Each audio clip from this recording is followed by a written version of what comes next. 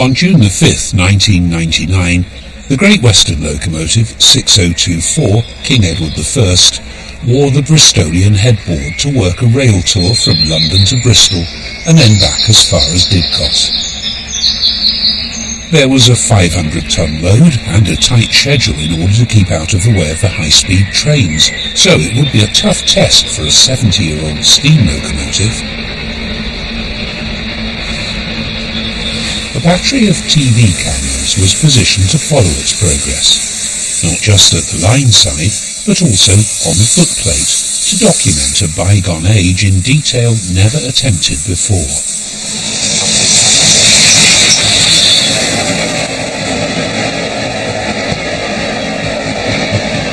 The King's journey was also followed from the air, and an effort was made to capture not just the sight of steam, but also its sound.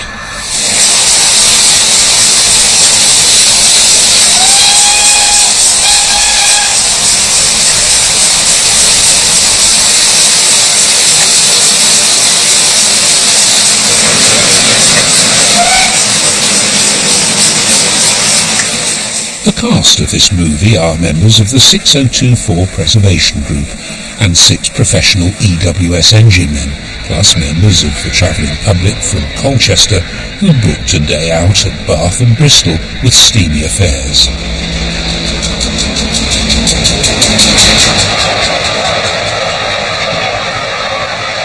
It was Derby Day.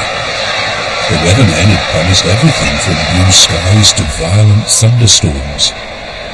Before the day was out, the King would have been through the lot. It's often said that a steam tour is not so much a journey as an adventure, and this was one adventure that would long be remembered by those who rode with the King.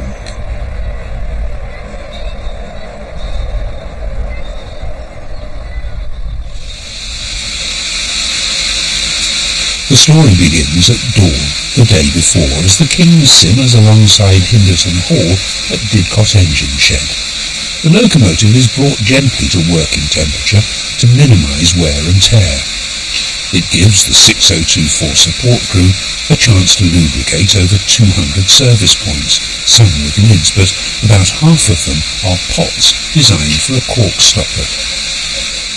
With all the actual lubrication points, and it depends what you call a lubrication point, but there are about 250 points to do. But I mean, that includes grease nipples and greasing certain non-rotating parts and things like that. But cork-wise, there are about 100 corks to remove and to oil up. Other volunteers clean the engine before each trip. Oxford postman Bob Robson has been cleaning the King for 10 years. The paintwork is like a mirror. He considers it an absolute privilege to be part of the team. It's a beautiful thing, isn't it? You know, what more could you ask? I never dreamt I'd work on a King locomotive, or even be on a support crew, go on a footplate. It's just a dream come true. I always wanted to work in a locomotive shed. I prefer this part of the job actually to the run itself. The problem about the run itself, like this Valentine's Day outing over the Berks and Hants, is that a week's polishing is ruined in a couple of hours.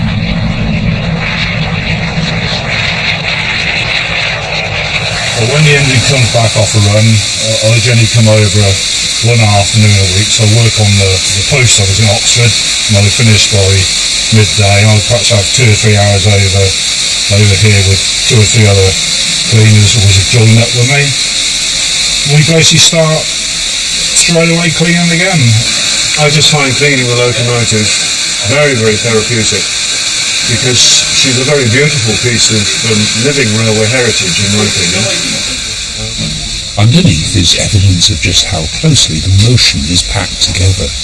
Minus tender, the engine weighs in at just under 90 tons, with the heaviest axle loading of any steam engine, 22.5 tons, sitting on the driving wheels. We will slowly work our way along the engine. The black section you can see is the smoke box. This is where all the hot gases are drawn through boiler tubes into here and ejected out through the chimney on the top. Walking further back, the main steam pipes that bring steam down through into the cylinders, which is the heart of the engine. Where we come onto the green section is the actual boiler part, which is full of water, carrying between 1,500 and 2,000 gallons of water in the boiler. All the way back to the beginning of the cab. In this section here, this square section, inside of that water jacket is the firebox. The firebox, fed by the fireman from inside on the footplate, and you'll show later, is 11'6" long from its front doors. So the fireman has to shovel coal or throw coal 11'6", which is a fair distance to throw coal when you think a fireman on a long turn might be firing 7 ton of coal on a shift. All a question of technique. The capacity of the firebox is usually about 1.5 ton of coal in the firebox at any one time, depending on how hard the engine is working, on how deep a fire he needs in there. He'd normally be shoveling about 8 to 12 shovelfuls every 2 to 3 minutes through a working day. In recent years, the King has done some of her hardest work. This is the long drag from Settle to Carlisle at the very limit of sustainable boiler output.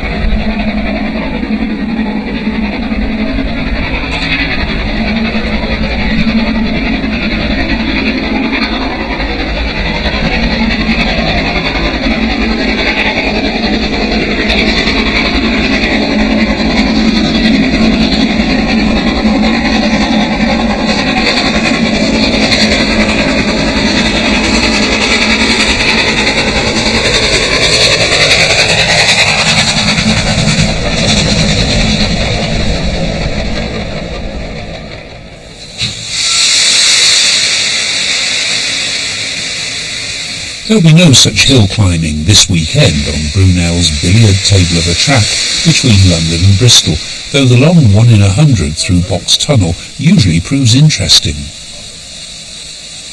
As the engine emerges into the morning mist, it's time for one of the heroes of the support crew to spring into action.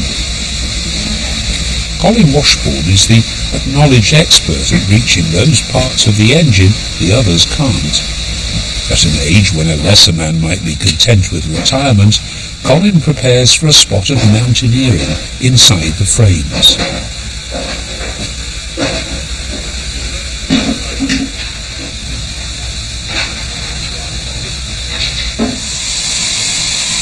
The outward simplicity and elegance of Western locomotives was bought at a price, as Colin knows only too well. For ease of maintenance was not a priority in the drawing offices at Swindon. Like all things that design on a drawing board, they didn't think much about accessibility at times. And you can see the struggle it is. I'm small, it's advantageous to get at some parts, but in this case, I want to be short with a bloody great long arm down to my ankles. I do say that some of the Swindon people born in Swindon were totally deformed. So, one long arm longer than the other.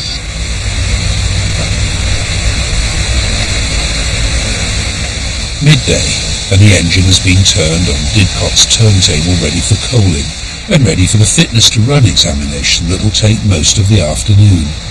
The King is going nowhere until an exhaustive safety check has been completed.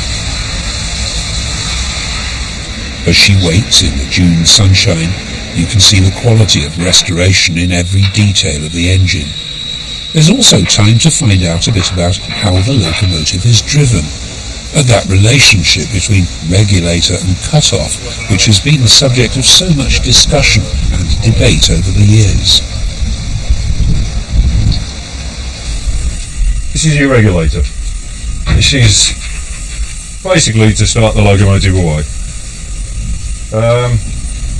To start the engine away, you pull the regulator up towards you and away across this bridge here.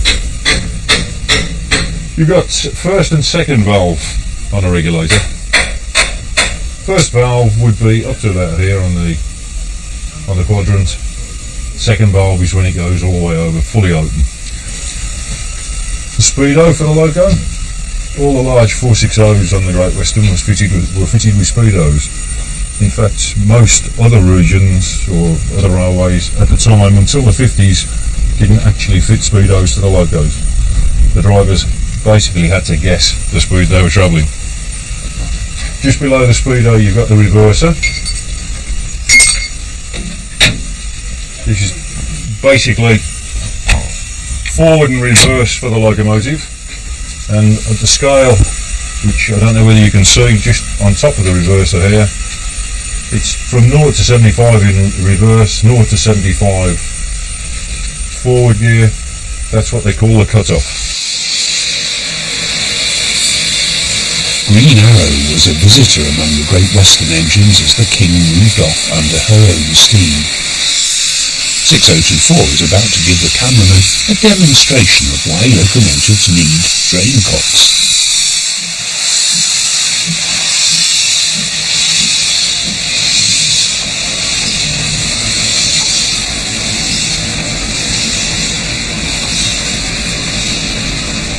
Coal quality has been the Achilles heel of the King in recent years.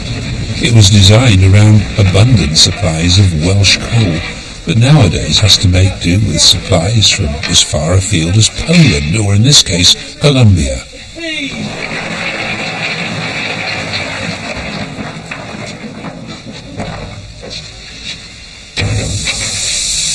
The fitness to run exam is an instant MOT which expires tomorrow evening. Steve Underhill's inspection includes the smoke box for signs of steam leaks.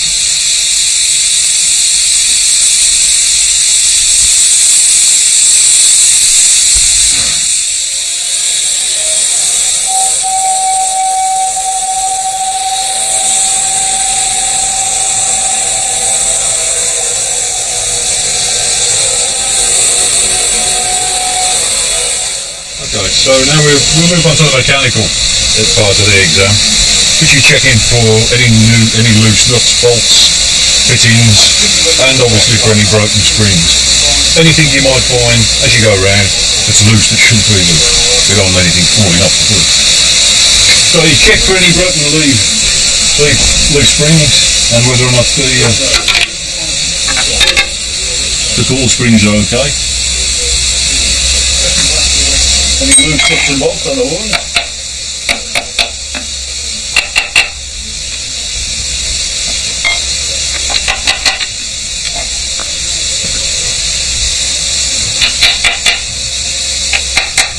The idea for tapping these nuts is that if they're tight, you get a nice ring to them.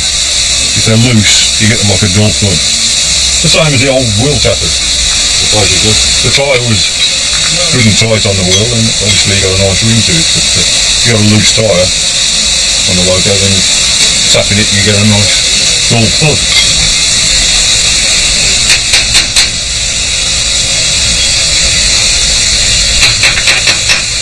Just check for any loose motion, nuts, any slide bar.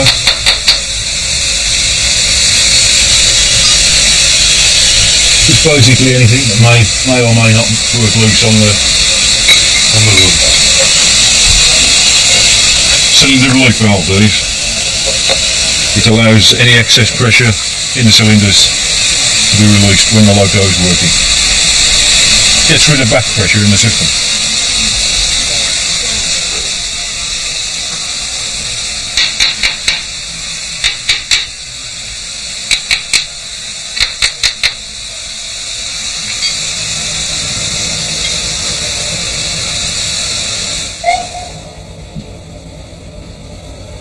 It'll be late in the day before the King is handed over to the EWS crew rostered to take the engine and support coach a short journey along the Great Western Main Line to an overnight stabling point.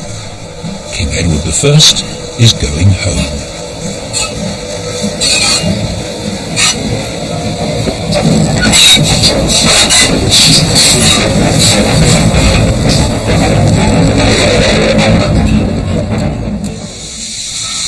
Old Oak Common, 4 miles outside Paddington, was once the Great Western's biggest shed. More than 100 steam locomotives lived here, including, for a while, engine number 6024, which still wears Old Oak's famous 81A shed plate. The usual banter is missing as the headboard's fitted. There aren't words to express the pride and the poignancy of this scene. It was a very long road back from the dead. The army of volunteers that saved engines like the King from Dye Wooden scrapyard at Barry ask no reward beyond seeing them back at work.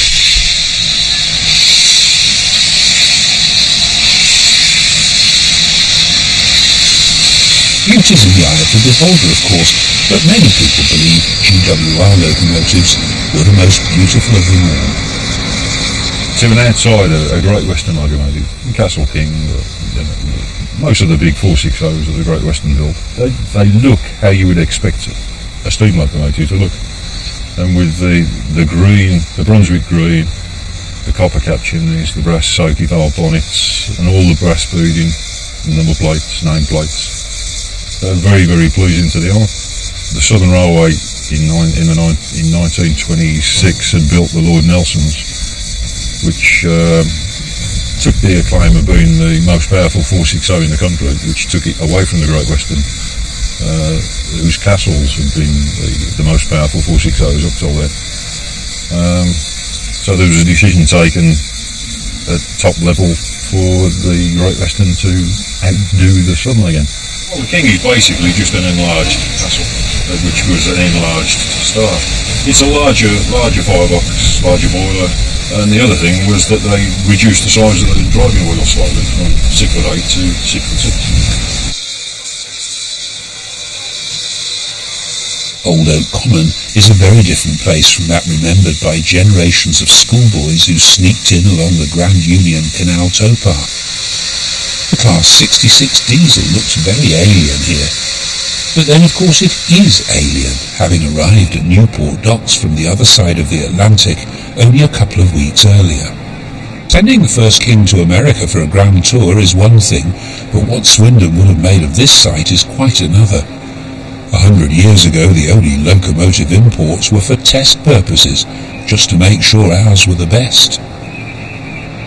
The real victims of this new invasion are the locomotives that replaced steam in Britain, and a representative trio that have seen better days await their fate as 6024 moves forward for turning. The man at the controls is the popular traction inspector Dennis Donovan, who's driven most of the mainline survivors in recent years and who'll be in charge of the trip to Bristol. But what sort of ride will it be on a locomotive at 75 miles an hour, which is the maximum permitted for steam these days?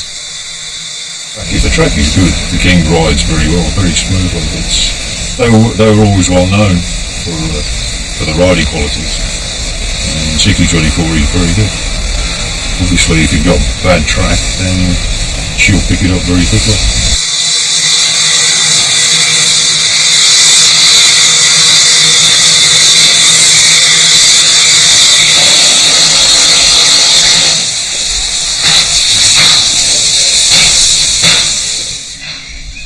Once there were 4 turntables at Old Oak Common, all under one massive roof. Thankfully this one, and a few others around the country, survived. It's not uncommon for mainline steam engines to travel an hour in reverse to reach a triangle where they can be turned. And though there'll be some toing and froing on the tight curves at St Philip's Marsh in Bristol today, the trip is a comparatively easy one. The 13-coach train from Colchester will be brought as far as Willesden Junction by the Class 47 diesel. and that's just up the road from Old Oak, although what sounds like a simple change from diesel to steam will prove to be problematic. Although, in the breakfast-time sunshine of a June morning, nothing can spoil the vision of the ultimate 460 express locomotive preparing to move off.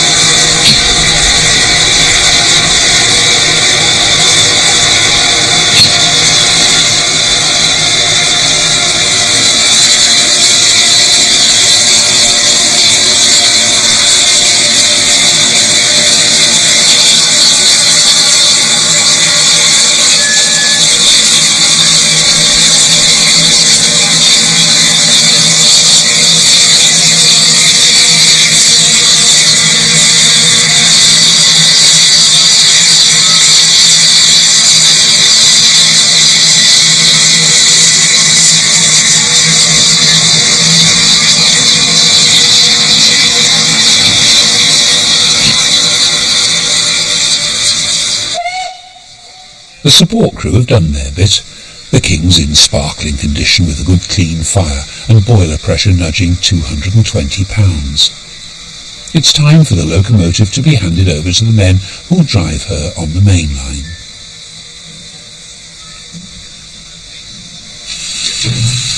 EWS drivers Chris Greystone and Dave Davis are rostered onto the King. Chris is the one doing the groaning, but then he's acting as fireman today, and the King does like to eat well.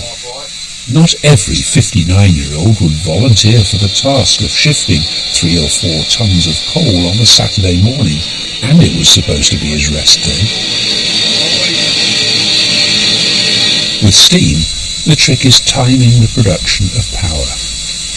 It's just like the old days. The only difference now is the panting of the air pump, a necessary evil in the modern era.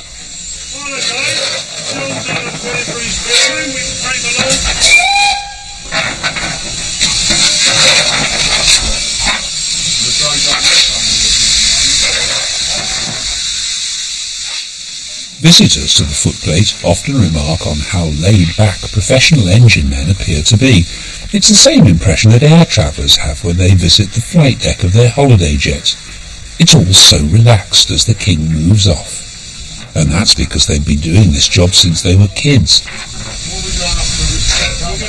But there is an underlying watchfulness which you can see in the traction inspector's eyes, for theirs is one of the most responsible of jobs, and they never forget it.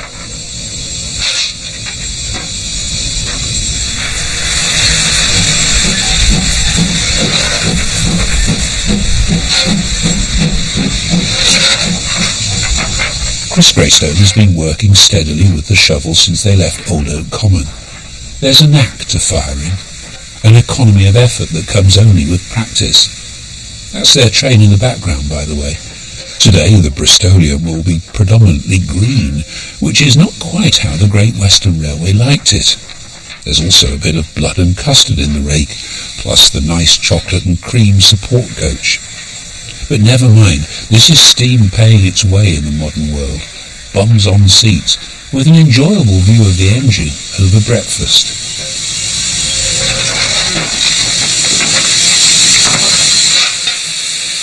Dave Davis, with characteristic roll-up and a railwayman's patience, wants to get moving.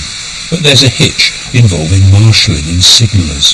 There's nothing the train crew can do until Dennis has made contact with rail track and the diesel has been allowed to move forward from the train. Only then can 6024's driver get on with the job in hand.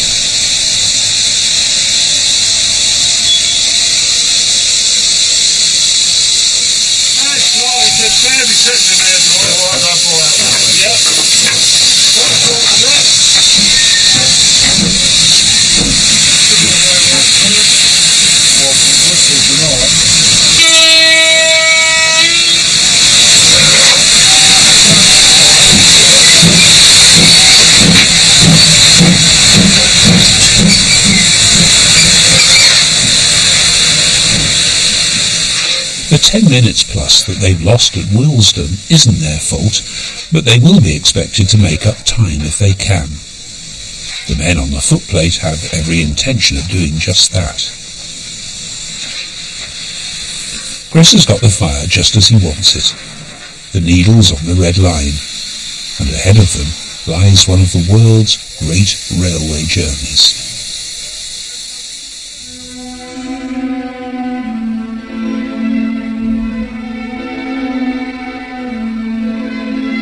Isambard Kingdom Brunel walked in these hills in search of a railway route and decided that Mother Nature knew best.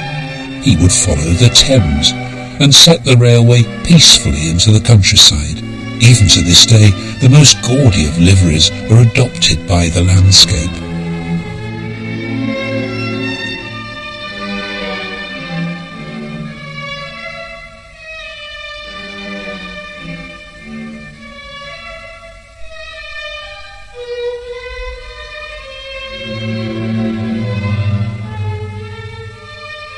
Onto this track came a king out of exile. Most of its 1.5 million miles were along this very line. Old and new were to meet throughout the day, as they did here at West Drayton.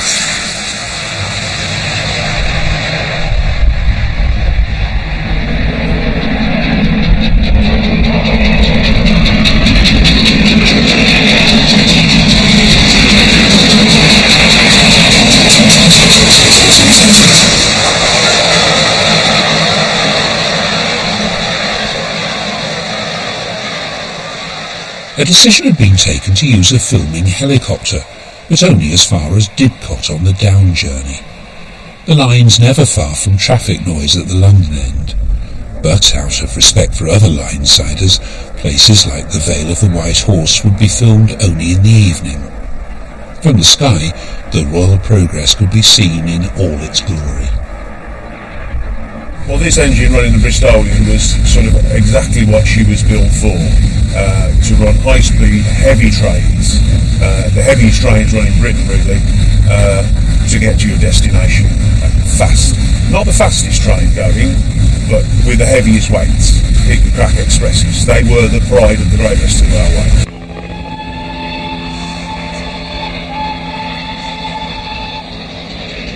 The king was already making up time, to the relief of the man in charge, whose day had begun rather nervously. Pure panic, really, at the start. The adrenaline starts to run because the time ticks away so fast, and you think you've got 2 or 3 hours before the run. As first thing this morning at 5:30, the run seemed a long way away. But all of a sudden it was there. We were 5 minutes before departure, and getting all the support crew together, making sure we didn't leave anyone behind, liaising with the traction inspector for the day, and then making sure everyone's on board. Relaxing slightly after that when, as you can hear, the engine working very well now. Fingers crossed everything seems to be in place. We've just gone through a station. We've just drawn back about 5 minutes of our late departure, so we're probably in for an on-time arrival at Didcot, all being well.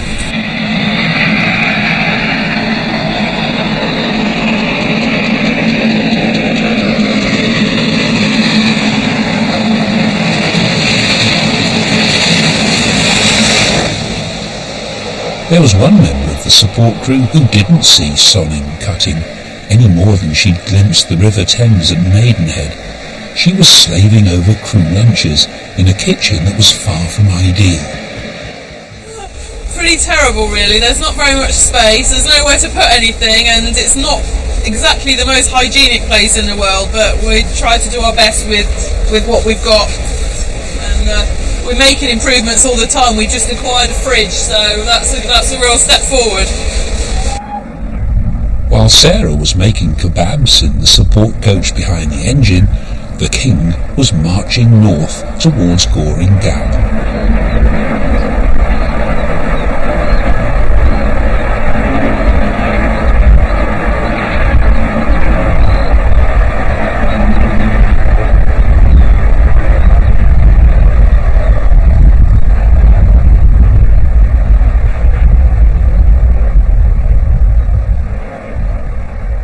Ahead of it, like a royal herald, went the 47, and the wiser watchers at the line side knew that where it went, 6024 wouldn't be far away.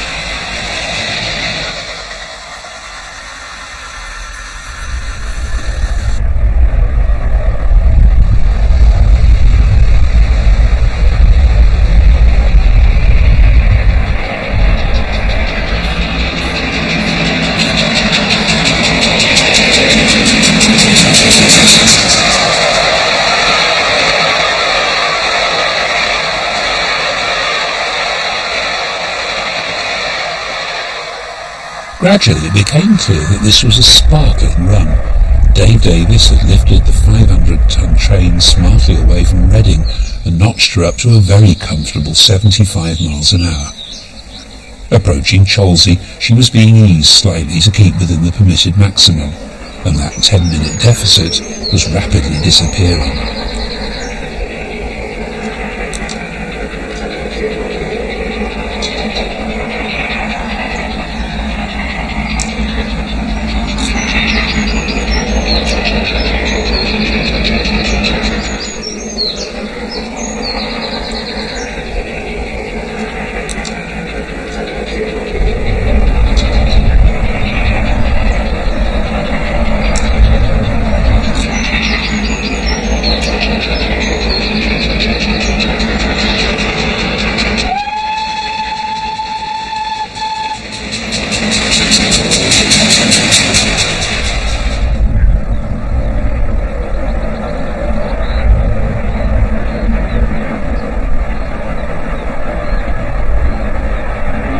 Long gone are the goring troughs, so there'd have to be a water stop at Didcot. But the train was still running at over 60 miles an hour when one of the HSTs caught it up.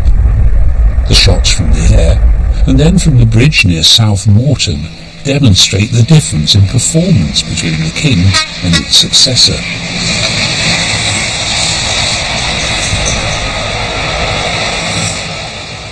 But that's not to say that this hadn't been a memorable run so far, and the King was being carefully timed. Well, I think one of the outstanding features of today's run has been the way the engine has been so quick off the mark.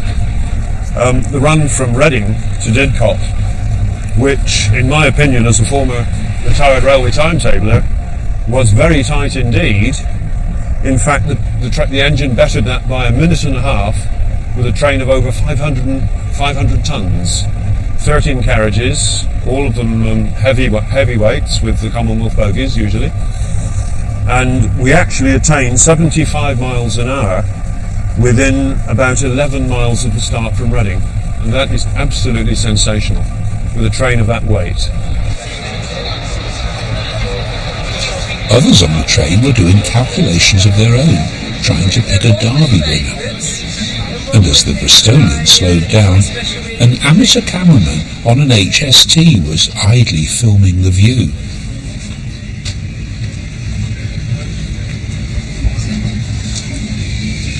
This is the King as seen by the passerby, and this is the train he was filming from.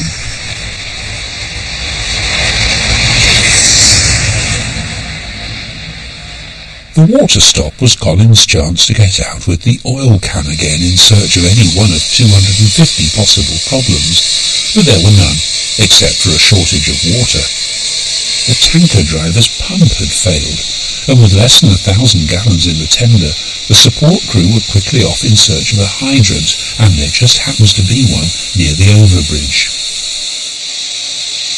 These men of the footplates did their share of watering and coaling years ago, and are quite happy for others to enjoy what used to be considered a chore.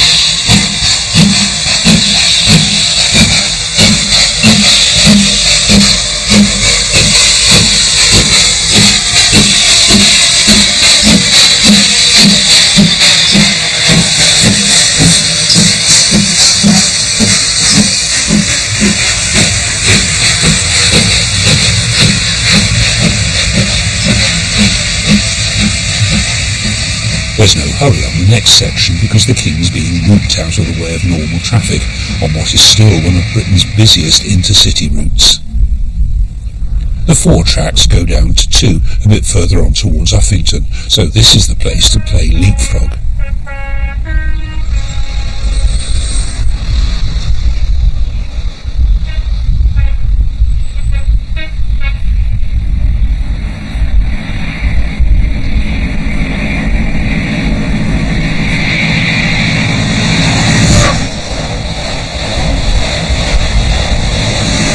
There's a commentator on board to tell the Steamy Affairs customers what's going on. One of the problems of fitting in a steam train like this amongst all the regular trains on a weekday is that you have to get out of the way of some of the high-speed trains from time to time. And that just happened. The train went whizzing by, as you may have noticed just now, and we've been able to get off the main line and we're getting back on the main line in a moment and resume our merry journey.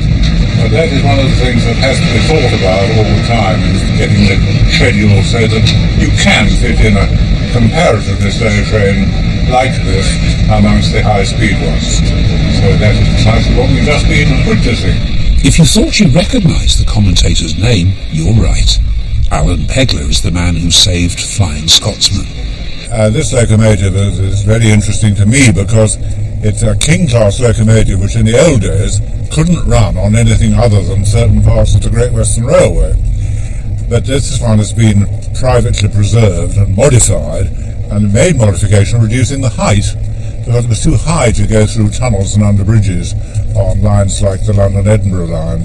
But now it can run virtually anywhere on the old British Rail network, and so I've had trips behind this engine over routes that I thought I would never go on behind a King. So I've got a very soft spot for it indeed, apart from the fact that it's an extremely good engine, goes like nobody's business. Been running like the clappers this morning, absolutely brilliant.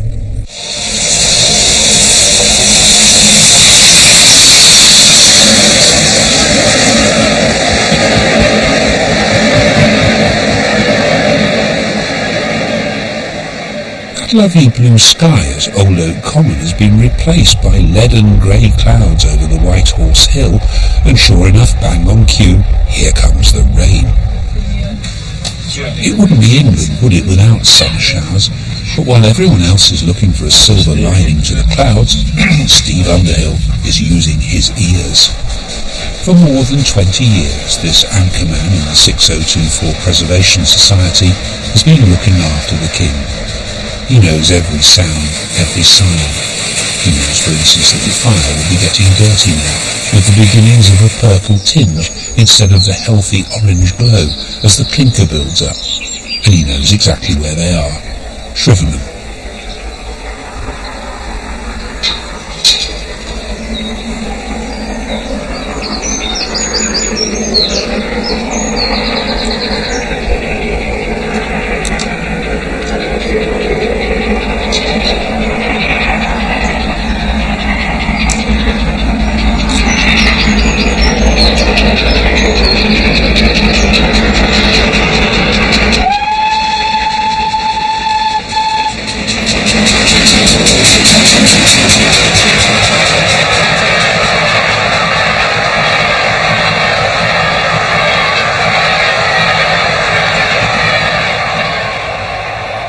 Photographers will already be gathering on the A4 road bridge to see her emerge from Box Tunnel.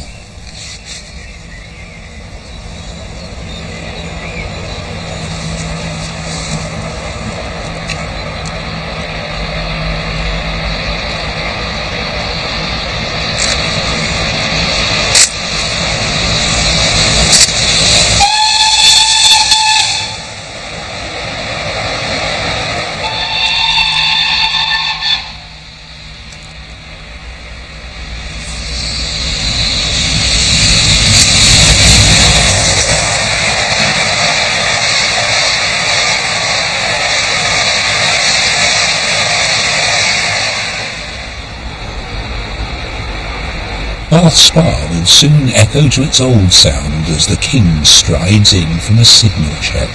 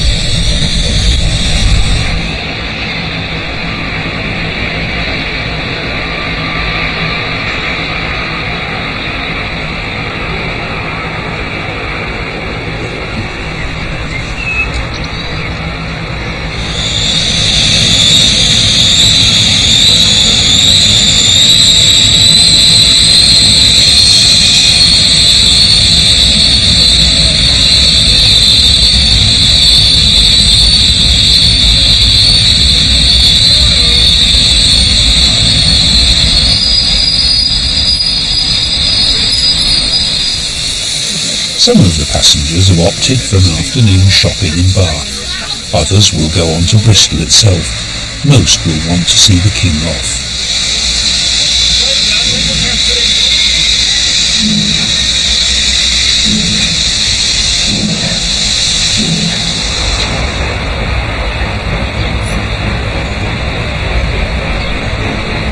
The appeal of steam is much broader than the mickey takers would have you believe. They joke about anoraks or train spotters. But anyone who's been on a steam tour will realise that ordinary folk really do run out of their houses to wave at steam trains. It's a phenomenon that no one really understands, but people on the train find themselves waving back to the army of well-wishers. People automatically wave at steam engines. I've never seen anyone wave at a diesel yet. And we'll go through a station in the middle of the night with people not expecting to see us. And they're absolutely amazed as we sweep past and a cloud of steam and smoke. And they all instinctively wave. Of course, we wave back. It's a lovely feeling and gives a nice little warm feeling inside that people who don't normally see these sights of preserved locomotives on the main line suddenly get a fill up themselves. There's still an awful lot of nostalgia for steam engines by everybody. I mean, it is very, very rare that you do not see somebody all run out the back of the house to the windows to hear it. And it's a tremendous thrill. Somebody described it to me once as sex on rails, but I don't think I'd go that far. But this engine certainly, in my opinion, as an ex-Great Western man, I was brought up in Torquay, and of course my local shed was Newton Abbot, and you could see on a summer Saturday anything up to 10 Kings going up and down on the big Cornish expresses. And to me, they're the greatest locomotive ever built. No doubt about that at all.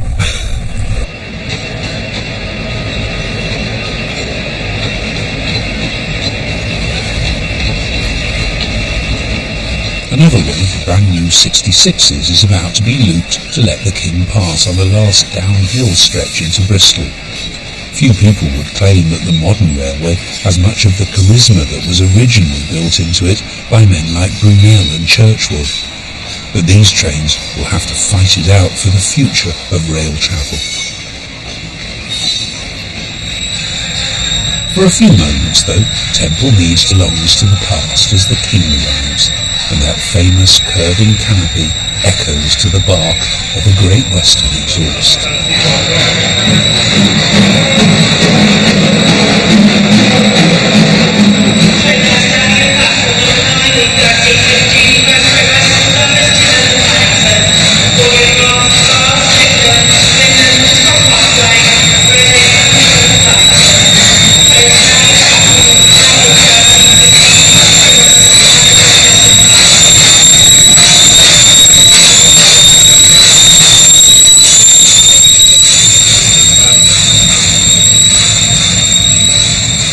This is as far as 6024 goes, though it's easy to imagine that the King would really like to keep going, to have another run at the Devon Banks, and to visit her old home at Lara.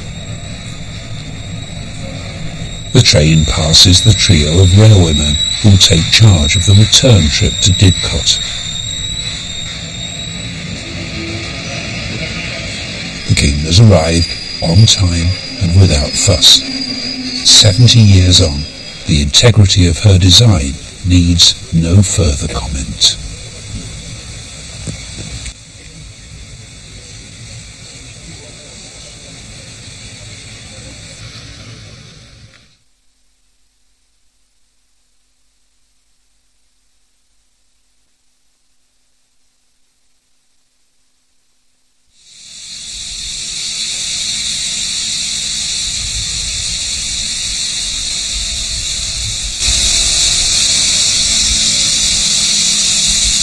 Two o'clock in the afternoon, and the race is on to prepare the King for the return run. She's due to leave Temple Meads just before 6. The engine and support coach have been detached from the empty coaching stock at St Philip's Marsh, so that 6024 can be serviced. There are various consumables to replace before the return trip, including the obvious commodities of water and coal. 4 members of the support group spend an energetic afternoon high up on the tender.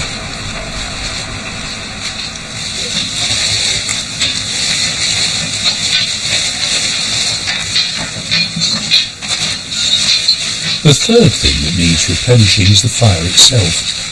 This is a job for Steve Underhill. The remaining fire has been moved to one side of the firebox while the grate is cleared. No drop grate or rocking bars on this engine, so the big blocks of clinker have to be dropped carefully over the side of the locomotive.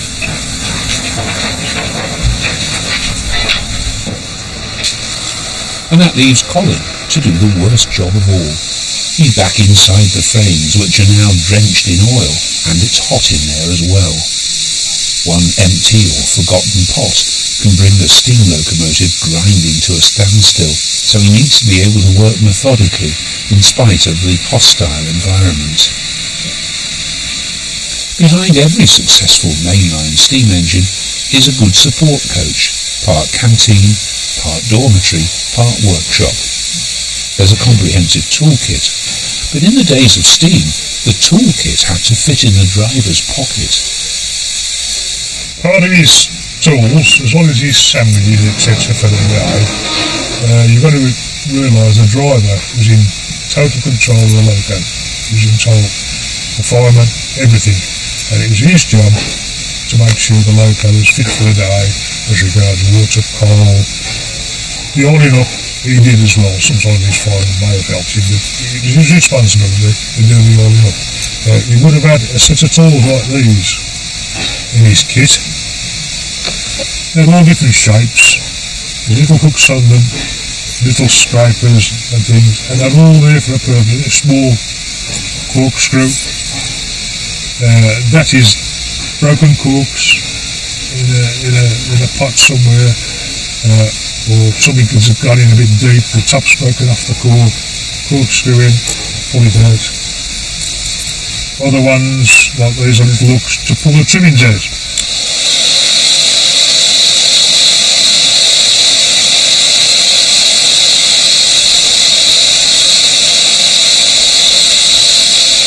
Colin's heroics underneath the engine have not gone unnoticed by the footplate crew.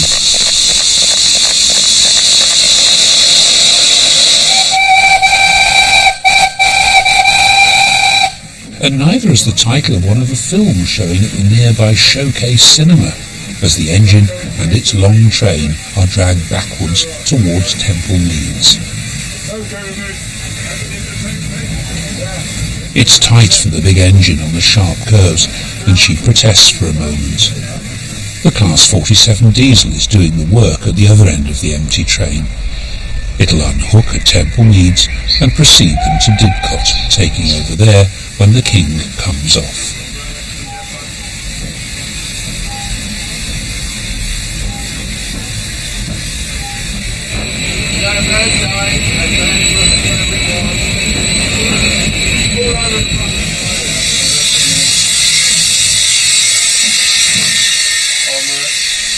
Their next task is to repel boarders as politely as they can at the station platform, but the enthusiasm of the crowds is overwhelming. The railwaymen are all enthusiasts themselves. They're patient in trying to answer the 1001 questions from members of the public. And everyone, it seems, wants a picture.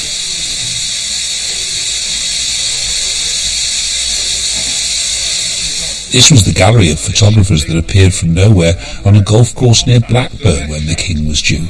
In fact, one of the golfers asked, "Are you expecting royalty?" They were.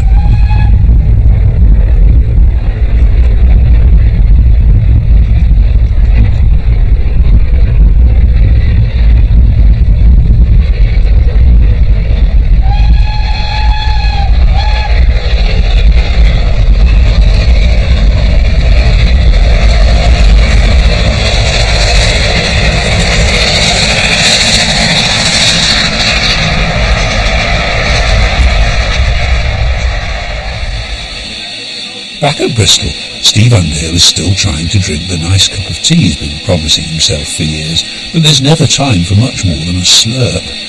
And Traction Inspector Brian Dudley Ward is still trying to answer those endless questions. He's one of the most capable enginemen in Britain, and will be supervising Paul Burns, who's driving the King for the first time. What sort of worries do they have about a trip like this?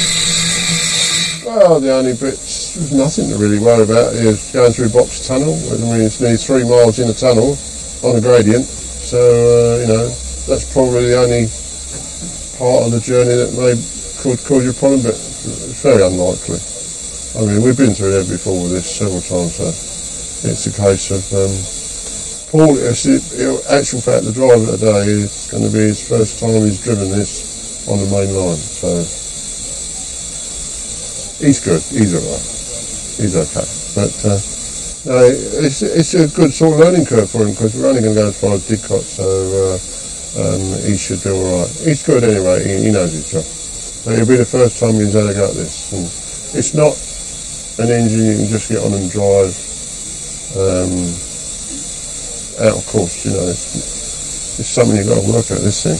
It's a beast. Jeff Ewins will be feeding the beast more or less continuously for the next hour or so.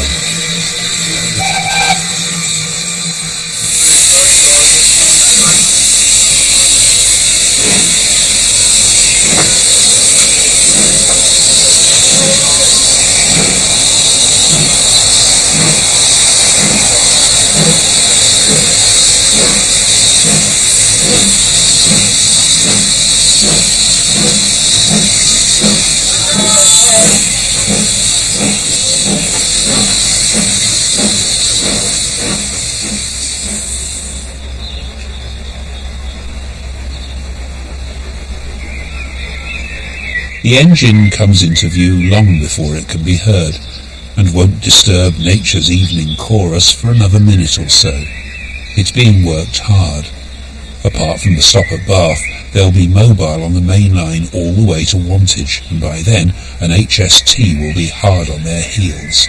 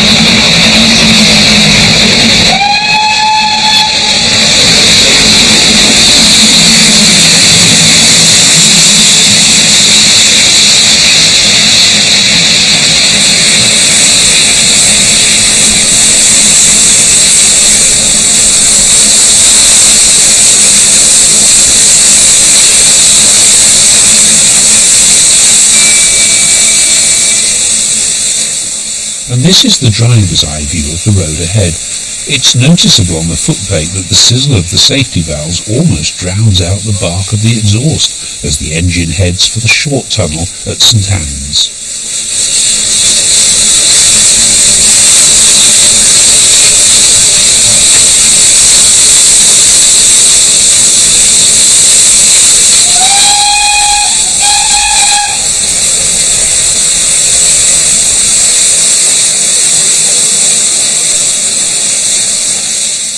Support crew member Richard Abbey with the Red Neckerchief will be our guide to life on the footplate. The train's well on the way. Paul Burns, the driver, has made an excellent start. No trace of the slip. He's accelerating nicely up out of Bristol into the valley. On the way to a first stop at Bath. Pressure's up near the red mark. Water's 3/4 of a gauge, and everything so far well under control. 602 King Edward I was built at Swindon in June 1930. She was one of 30 engines built, primarily for both the West of England run to Plymouth and also on the Midland line to Birmingham. And they were designed to haul the heaviest and fastest expresses. King Edward I was based initially down in the West Country at Lara, which is near Plymouth, and Newton Abbot.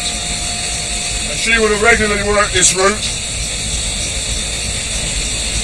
up to London via Bristol and Bath, and also what's known as the Berks and Hants route, the shorter route to London. She did that from 1930 when she was built, right through the war, up to 1961 when she was withdrawn, ready to be scrapped. Luckily, she went down to the famous scrapyard in South Wales and wasn't broken up, and the Society bought her in 1972, one of only 3 King class locomotives left. The only one that's been running on the main line for the last 10 years or so.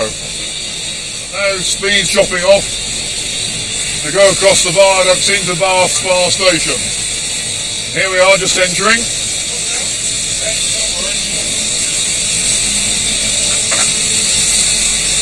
Because we've got 13 coaches on today, we'll have to pull right the way up to the far end of the platform, the London end, in order to make sure all the coaches are in the platform.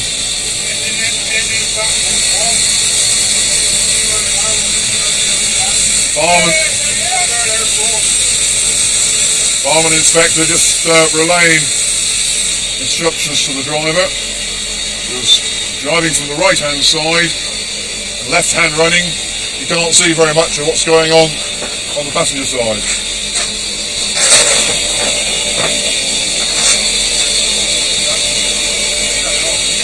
Richard's commentary is interrupted as he helps to pull the coal forward, which will be much appreciated by the firemen. One of the things that makes the King a very physical engine to work is that coal has to be fired from the floor. Other engines are easier to fire, as can be illustrated by the Merchant Navy class engine Clanline.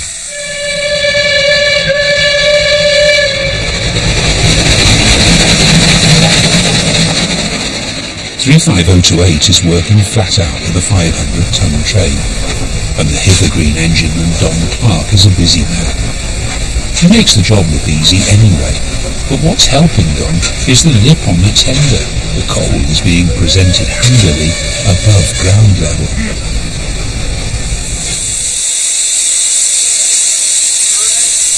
No such creature comforts on the big Western engines, and Jeff Ewings already looks like he's done a good day's work.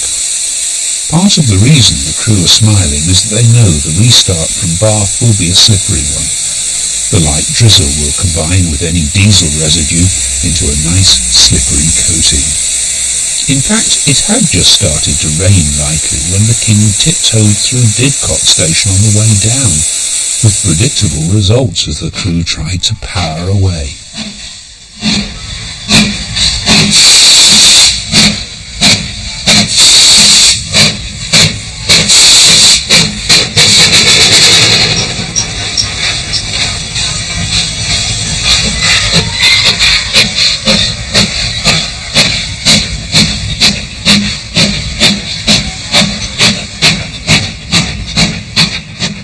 That was Didcot in the morning. Will they be able to stop it slipping at Bath in the evening?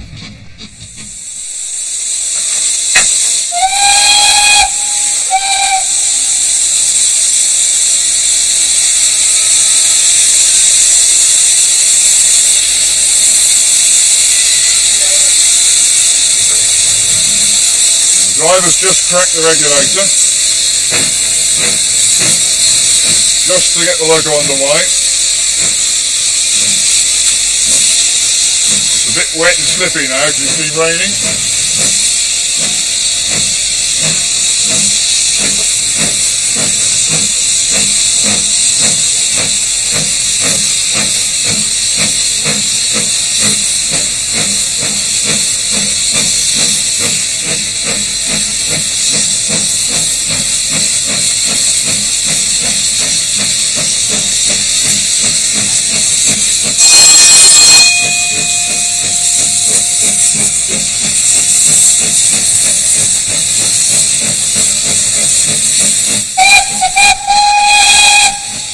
At first it looks as though they've got away with it, and the fireman relaxes for a moment.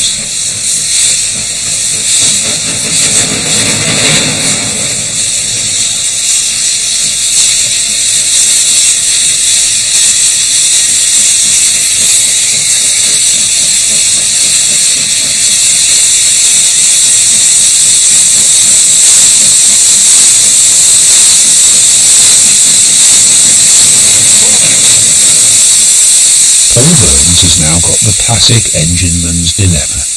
He needs to accelerate the train away on the long climb to Box Tunnel, but can't use the full 250 pounds of steam pressure that's available. She simply won't keep her feet. It's the equivalent of driving the family car uphill on ice, which is why he wants to get the locomotive into a higher gear for the best possible traction, and works the cut-off as well as the regulator.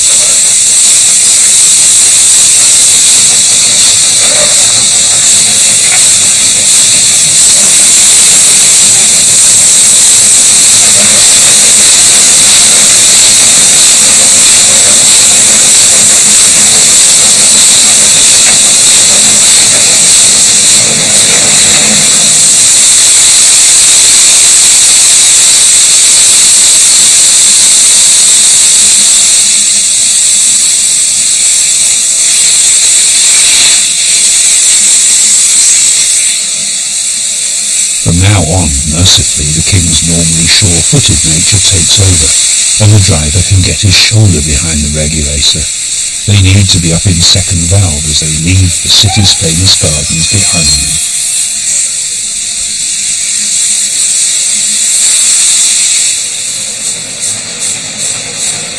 Brian W. Ward watches quietly, taking it all in. Part of his attention is now focused on the pressure gauge. They'll need to use the injectors to replenish the water level in the boiler, and that will rob them of further steam pressure. They're going well enough, but boiler pressure is still falling as they approach Brunel's famous tunnel.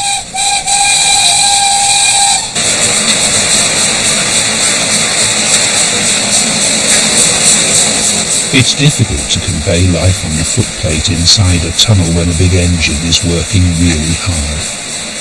A torch flicks between pressure and water gauges as the traction inspector maintains his vigil.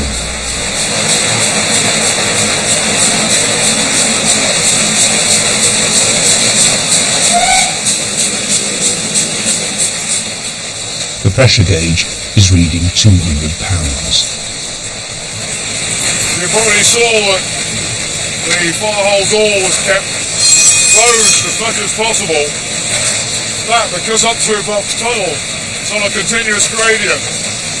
The engine's working hard, and what they didn't want to do was to draw too much cold air into the fire, which cools it and reduces the amount of steam that can be raised.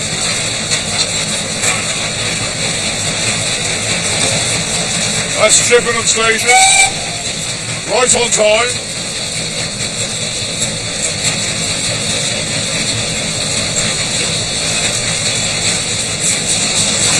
Now we're climbing all the way down to the Avon Valley and up onto the edge of the Cotswolds. The engine's working very, very hard, using a lot of steam. The driver's got her in second valve. They're just working the reverser like the gears on a car.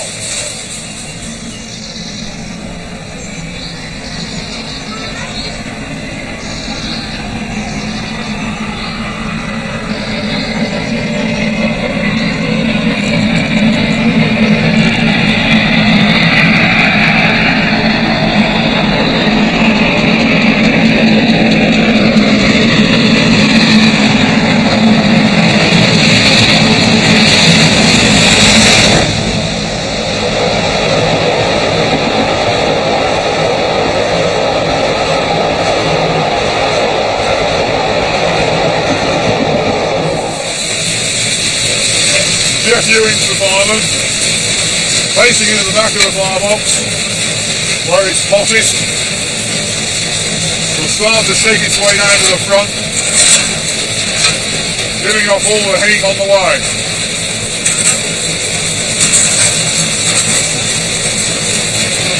We're climbing steadily now. You see the pressure's just falling back slightly. It's still very good. So she's been doing them fairly hard. But we've got quite a tight time schedule to keep. We've got 13 coaches, 520 odd tons, and we've probably got a high-speed train right behind us. As you'll tell from the almost continuous firing, we're still climbing up onto the southern edge of the Cotswolds, up Wootton Bassett. That's the summit of the climb up from Bristol. After that, it's pretty much all downhill, all the way to Lidcombe.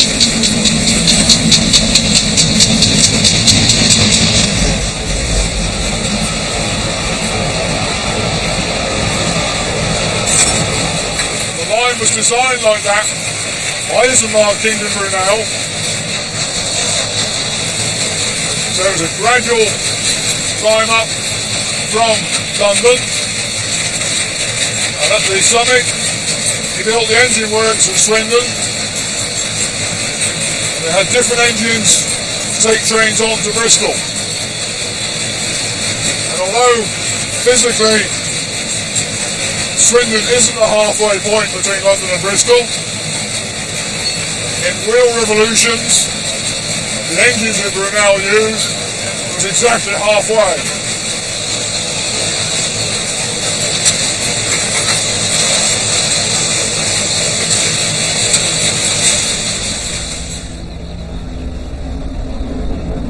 As they approach Wootton Bassett, the line from South Wales can be seen converging on this side of the train. Most of the hard work is now behind them, and the King's making good time, heading for what's left of the mighty railway town where she was built.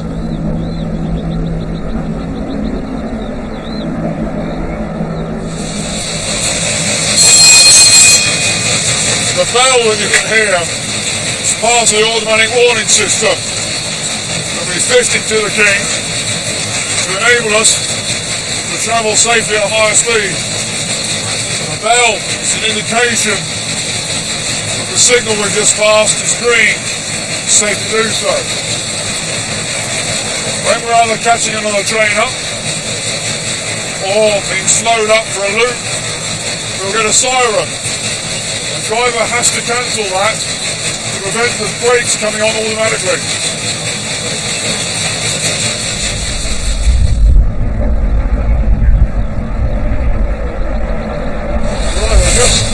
Just going up to Swindon, which was the main workshop of the Great Western Railway. 602 King Edward I was built in June 1930. And the remains of the workshops are out to the left-hand side of the cab. First of all, we pass the weigh shop, where all the engines were weighed. There's now a brewery. The derelict site you can see is the massive A shop, where the King and other famous Great Western engines were built. One time the largest factory in the world. Now we come up to past the original factory, built at the turn of the century.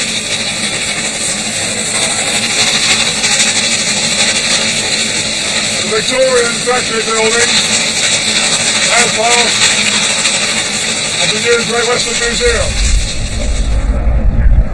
There's something undeniably sad about the shell of Swindon Works in an age when we go shopping abroad for new engines, and the King seems happy to leave the storm clouds behind as she continues to shuffle the steam over her shoulder, heading back into unspoiled countryside.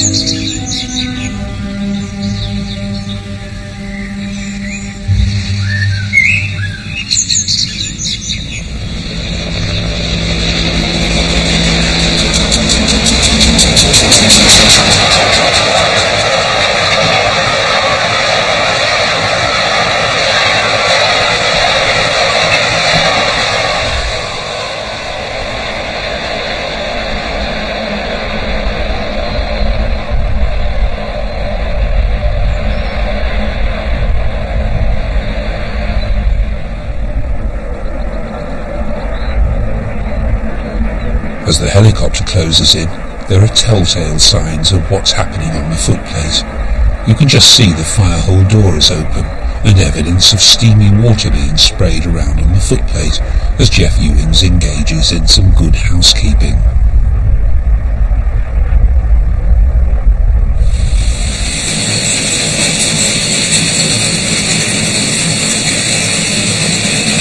Farmers using the pat pipe basically to keep the dust down. With Didcot only a few miles away, they won't need to test the King's steam-raising abilities again. The cut-off is now right back in the teens, and the King moves easily, offering an unusual view of how the inside motion controls the outside valves via rocking arms.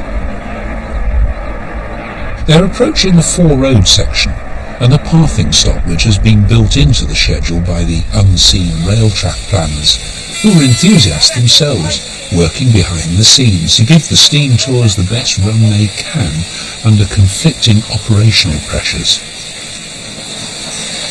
Paul Burns is slowing the heavy train gently. It's so easy for an outsider to forget that there are hundreds of people on the train and that they don't want their cups of tea spilt. The old technology steam engine comes to a standstill near one of Britain's high-tech factories, Williams, the Formula One racing team, and the reason for the stop looms up behind them.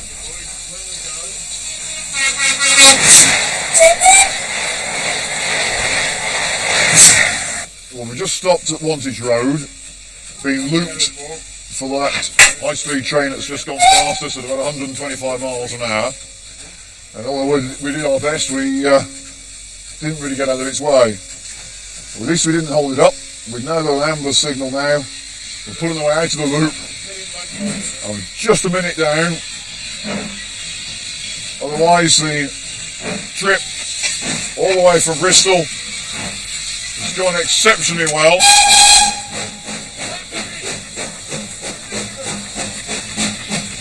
We're setting off on our final leg, but last 10 minutes run into Didcot. Where all being well, we should arrive right time.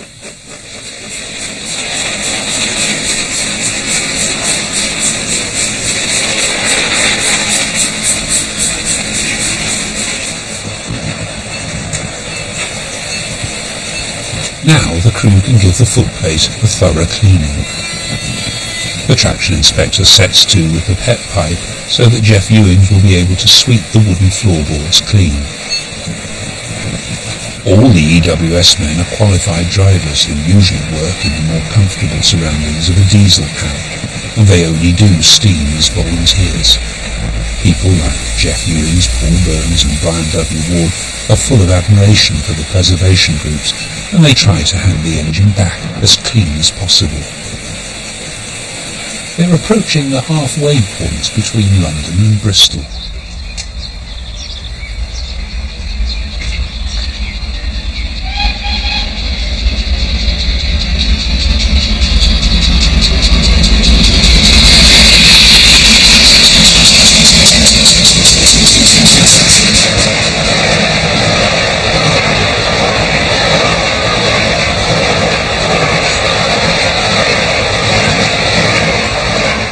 It's been another excellent run, and the traction inspector is pleased that they'll be able to finish in style in the evening sunshine, coasting home with about 1,200 gallons of water left, and every prospect of an arrival back on time again.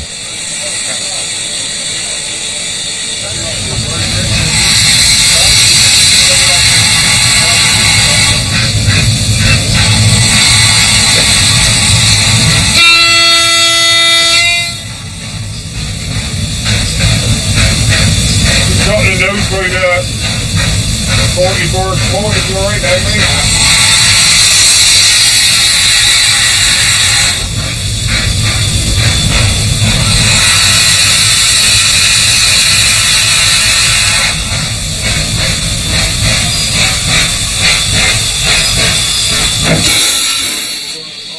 They've run the fire down as much as possible to make life easier for the fire droppers.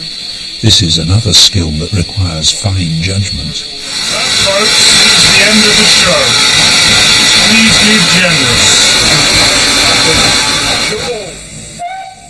Well, not quite the end of the show, because the engine and its support coach now have to be returned into the safekeeping of the 6024 Preservation Society and the Great Western Society, whose Didcot base is a world-class steam centre. Jeff Ewins and his mates can reflect on a job well done, and the people who worked so hard to restore 6024 from a Barry wreck can tick off another successful rail tour.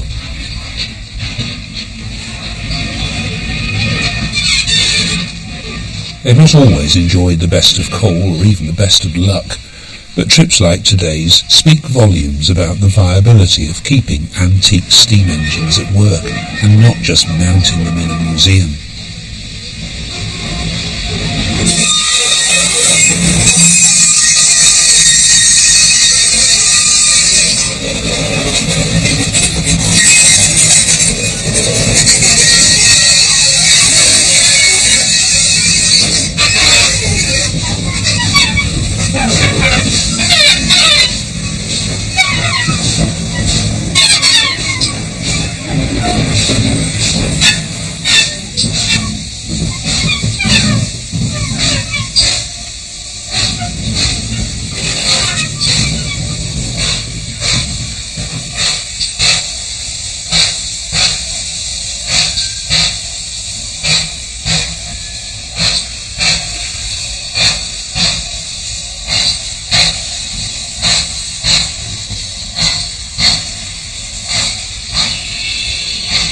She ends up where she started, on the Ash Pit Road beneath the coal tower, joining all the other engines that wait patiently for their next job.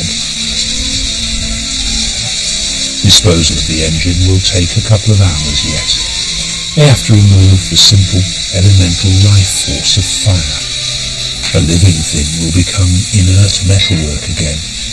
The professional drivers will head back to Bristol on the cushions, and the poignant little ceremony with the headboard will take place again.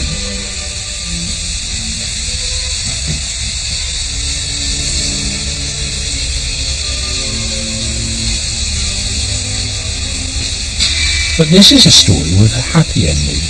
Steam engines are still coming back from the dead. King Edward II is being restored at Didcot in original single chimney form. 6023 was the other one of the pair of engines that escaped cutting up only because they were used to weight test Chepstow Bridge. Didcot's astonishing track record of saving engines is being quietly extended, and a machine that was born in the 19th century and then killed in the 20th is back with a vengeance for the 21st. And as today's embers die, they're already planning tomorrow's adventures.